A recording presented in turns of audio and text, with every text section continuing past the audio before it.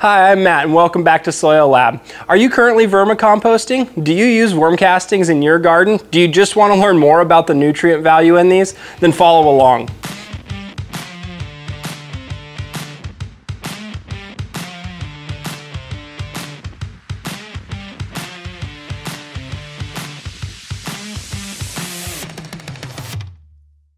So as we look into this most recent study that we've completed here at SoiLab, I'd like to just give you an overview of what we did and then we'll talk about what we found. We started this experiment with 3 replications of our finished vermicompost. We sent 3 separate samples off to the MySoil testing lab for analysis.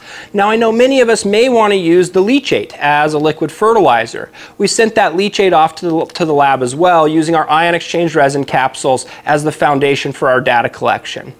So when it got to the lab and got analyzed, we got the results, and that's what we're going to dive into now. So let's first start off by looking at 3 replications of the vermicompost itself. So we'll go ahead and just select these from our MySoil dashboard. You can see those are our 3 replications of the vermicompost itself. So this is the actual physical compost that we added directly to our MySoil test kits. We'll go ahead and compare those selected samples, and what I want us to really notice here or focus on here is there's a pretty large lack of variability sample to sample. So in general we see that there's very little nitrogen but also very little variability amongst these nutrients. Now where do we see some variability? We see it in zinc and boron where we have one small outlier each. Now although those look like big differences, recognize that's from 0.003 to 0.006 parts per million of boron difference and very similar numbers to the zinc. So when I ran the statistical analysis, these were all statistically the same even though there were slight differences numerically. Now let's go ahead and go back and see if we can say the same for the leachate. So we'll go ahead and deselect those samples, select our leachate, and compare those. And what we're going to see here is the same trend with maybe even a bit more consistency. So statistically, all of these were the same as well. So from a sampling standpoint, I felt great about our sampling. I feel great about our data sets. So let's go ahead and compare our vermicompost or our worm castings to the leachate that came through it and see what we learned. So we'll again deselect these and just choose Rep 2 of each, and we're going to compare those selected samples. So the first thing we notice as we look through here and we're looking at our primary macronutrients of nitrogen, phosphorus, and potassium is that there's very little nitrogen both in the compost and in the leachate. Why? Well, there could be several reasons, but my best guess is because this is such a living compost. Most of that nitrogen is not in the ammonical form or the nitrate form, so we're not detecting it. Most of that nitrogen, whether as nitrate or ammonium, is going to be tied up and built into a protein inside of those bacteria, inside of the fungi, and inside of our red wigglers. So very little nitrogen available today, but that doesn't mean it won't become available tomorrow. As we look at our phosphorus and potassium, you see we have adequate amounts or a surplus of those for a vegetable garden, but we did see a pretty large decrease in phosphorus in the leachate. Well, why would there be less phosphorus in the leachate? We find that phosphorus is very immobile in the soil, and so what happened is the small amount of soluble phosphorus was leached through, but that means that quite a bit of phos still remains in that compost.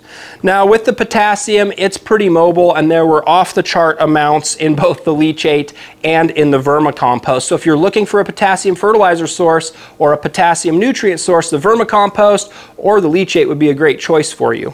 So as we move forward, we see sulfate, and sulfate levels were about the same in both the compost and the finished leachate. So whether you're using the compost or the leachate as a liquid fertilizer, you're going to be delivering sulfur as sulfate to your crops. We mentioned that phosphorus was immobile in the soil. Well, we have several other immobile elements, and 2 of those are calcium and magnesium. And as they're immobile in the soil, we see that in the leachate because we have such a reduced level of calcium and magnesium in the leachate. So let's say that you're fighting or you're battling blossom end rot in your tomatoes and you want to pump up the calcium levels to help combat that. In that instance, I'm probably going to go with the finished compost as opposed to the leachate to be sure I'm delivering those higher levels of calcium and magnesium. Now you can see a similar trend there with the iron. Iron also being relatively immobile in the soil. So if you're trying to pump up the chlorophyll in your plants, you're trying to get a bump of iron, we probably want to go with the compost as opposed to the leachate. As we look at our other suite of micronutrients, we can see that typically that's going to be in larger quantities in the compost than in the leachate. But again, we still are delivering, albeit maybe at low levels, we are delivering micronutrients every time we deliver either the leachate or the finished compost. From a pH standpoint, that's something we often discuss. We did see a more acidic pH in the leachate than we saw in the compost. So if acidifying the soil is a concern to you, maybe focus on using the compost itself as opposed to just purely that leachate. So what's the 10,000-foot view? What are the main takeaways here?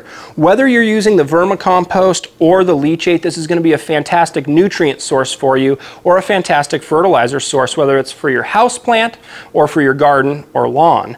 In addition to the nutrient value, this is a living compost. Every time you add this compost or that leachate, you're going to be adding organisms or feeding organisms. Now, you notice I've been saying leachate, not compost tea, and I do that really intentionally. In the leachate, that's not in an aerobic environment where we're introducing oxygen like you would see if you were, quote, brewing a tea. So a little bit different than that leachate.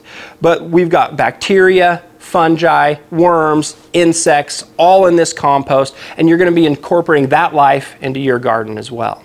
Well, hopefully you enjoyed learning just a little bit about the nutrient value of both our vermicompost and the leachate through the vermicompost, and you can use this data to help drive decisions in your lawn and your garden. I encourage all of you to start using that household waste stream and vermicomposting on your own or composting outdoor on your own and keeping that on site and incorporating that into your gardening or your lawn maintenance. Please like, subscribe, and most importantly, comment below if you've enjoyed this, and I'll look forward to seeing you in the lab.